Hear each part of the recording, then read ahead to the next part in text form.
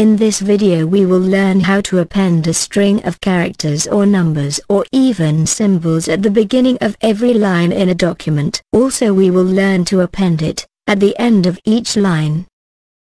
In this example, we have a Notepad++ document with 10 lines. We will append a string at the beginning of each line. Then we will append a string at end of each line. To do that, we will go to Search tab, then open Replace.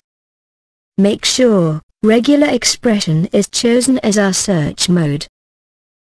In the Find What, we will enter circumactant character, as shown in the video. This will represent beginning of each line. In the Replace With, we will enter a random string, start dash. Make sure our mouse pointer is at the beginning of first line. Then click Replace button. This will append string start dash at the beginning of each line. Now, we will append a random character string at end of each line. To do that, we enter a $sign at the Find What tab. $sign will indicate the end of each line.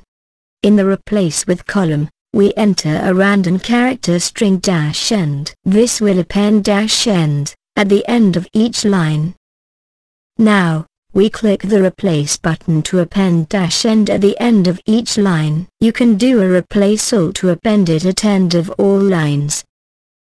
So, in this video we learned how to append a string of characters at beginning and end of each line in Notepad++. Please like this video by clicking the like button, and thank you for watching.